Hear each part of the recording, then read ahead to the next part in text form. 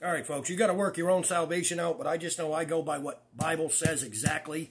A lot of people interpret it and give you their interpretation. I don't do that. I don't really know what the mark of the beast is going to be. I just know what the Bible says, but I know to be very cautious. I don't mess around. I don't mess around with none of it. I'm going to tell you straight. I'm going to read this to you, Revelation 19. You're welcome to read.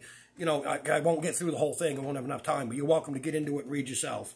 And after these things, I heard a great voice of much people in heaven saying, Hallelujah, salvation and glory and honor and power unto the Lord our God. For true and righteous are his judgments. For he hath judged the great whore, which did corrupt the earth with her fornication, and hath avenged the blood of his servants at her hand.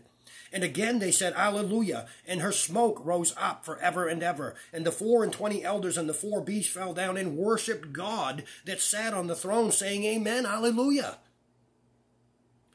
And a voice came out of the throne, saying, Praise our God, all ye his servants, and ye that fear him, both small and great. And I heard, as it were the voice of a great multitude, and as the voice of many waters, and as the voice of mighty thundering, saying, Hallelujah, for the Lord God, listen, omnipotent reigneth. Let us be glad and rejoice and give honor to him, for the marriage of the Lamb is come, and his wife hath made herself ready. And to her was granted that she should be arrayed in fine linen, clean and white. For the fine linen is the righteousness of saints. Pay attention. And he saith unto me, Right, blessed are they which are called unto the marriage supper of the Lord. And he saith unto me, These are the true sayings of God. And I fell at his feet to worship him. And he said unto me, See thou do it not. I am thy fellow servant, and of thy brethren that have the testimony of Jesus worship God.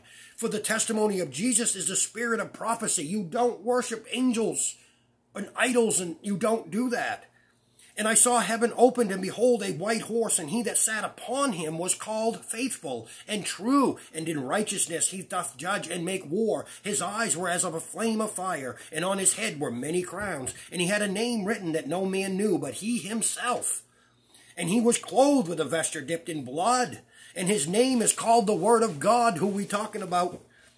And the armies which were in heaven followed him upon white horses, clothed in fine linen, white and clean. Righteousness, remember that. And out of his mouth goeth a sharp sword, and with it he should smite the nations, and he shall rule them with a rod of iron, and he treadeth the winepress of the fierceness of wrath of Almighty God. And he hath on his vesture and on his thigh a name written, King of Kings and Lord of Lords. And I saw an angel standing in the sun, and he cried with a loud voice, saying, To all the fowls that fly in the midst of heaven, come and gather yourselves together unto the supper of the great God. And then, of course, you can go on to read it. God bless. Get your Bible.